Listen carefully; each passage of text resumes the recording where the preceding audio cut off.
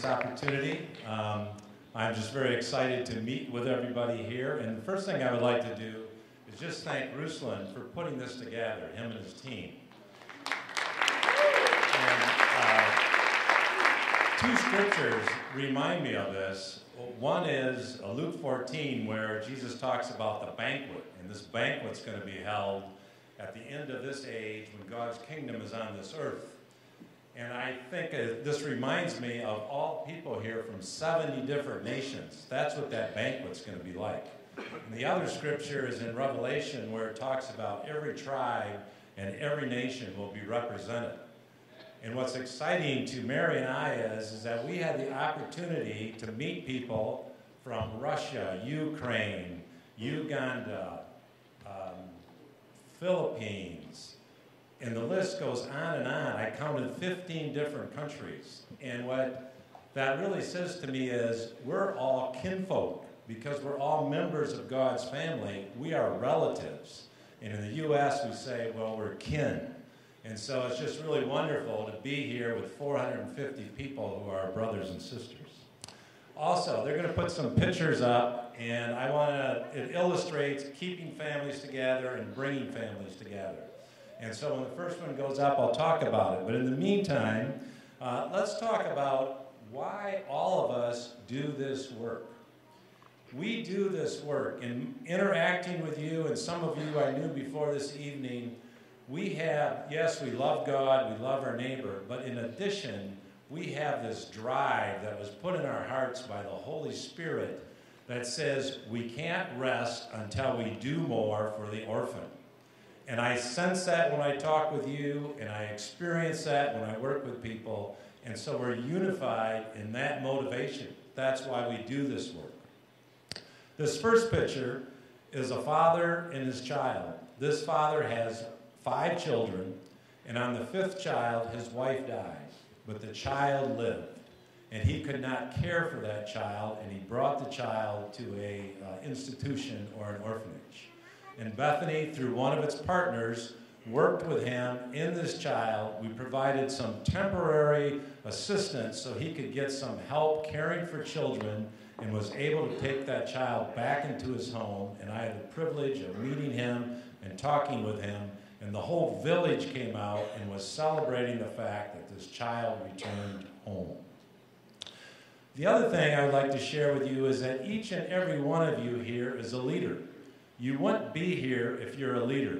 And there's a lot of things to being a leader. But one thing I want to just stress is, as leaders, we need to look out in our communities and in the world and find people who are not being helped.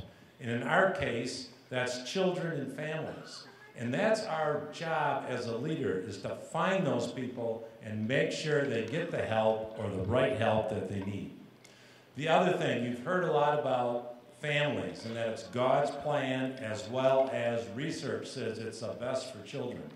I would like to add a third thing, and that is the children themselves tell us they want to be part of a family.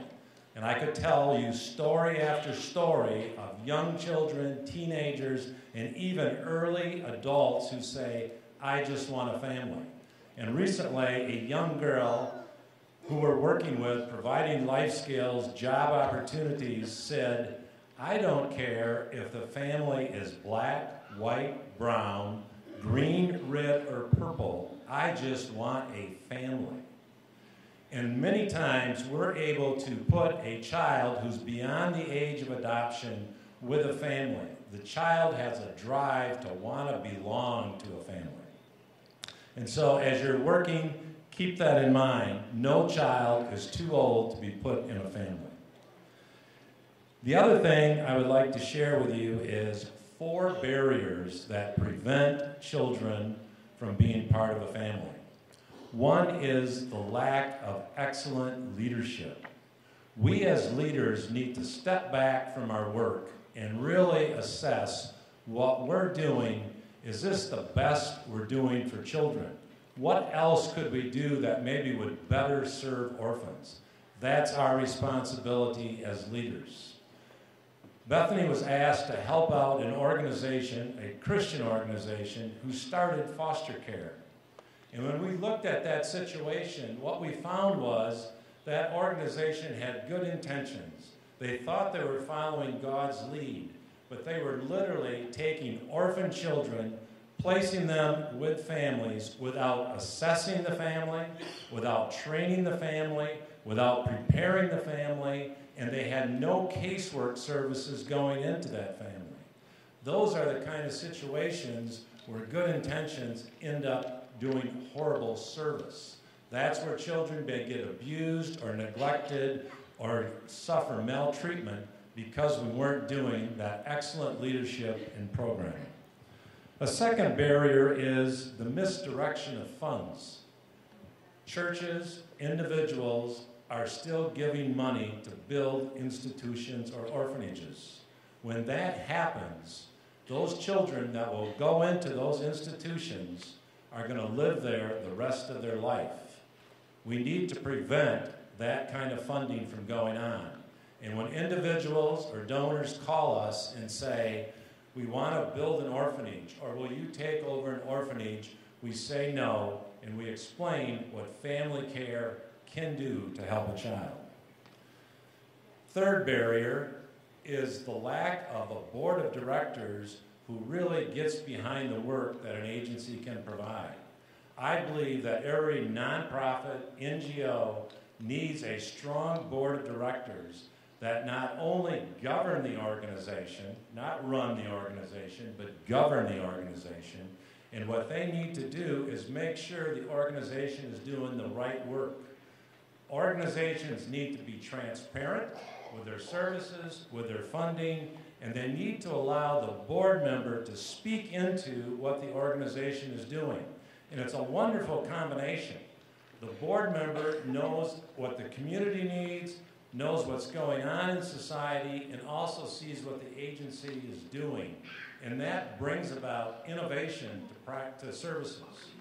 One of our former board members kept pressing me to say, what are you doing for post-adoption services? What are you doing after the child is placed, and maybe 3 years after the child is placed? How are you helping families? And her persistence has Bethany providing post-adoption therapy, education, and support groups for families throughout the United States. Lastly, it is very important and a barrier to children being in families when you don't have a national leader of a program. And by a national leader, I mean someone who's born and raised in the country where the program is going on. For example, Bethany, we do foster care in maybe 25 different sites in the United States, as well as other programming. But that doesn't mean we have the expertise to do that work in Ethiopia or China or anywhere else. And that's why we want to hire a national leader who understands the culture, understands the traditions, and can take our programming and assess it and tweak it into what will be effective in their country. I challenge all of you to hire people from the countries in which you're working with, provide them the training, and empower them to make the decisions that can make the programming excellent. There's one last picture that they're going to put up, and this is of an older young adult who is now 19. This boy, his father and mother died at different times and was put in an institution. And through the work of our staff in Ethiopia, they found an aunt and uncle. And this young man said to us, when I lived in the institution, I had all the food I needed, I had good clothes, but I had lost all hope for my life. I didn't feel like I had a future. And when he went to his aunt and uncle's home, it all changed. Today, he lives on his own. He owns multiple apartments that he rents out for income.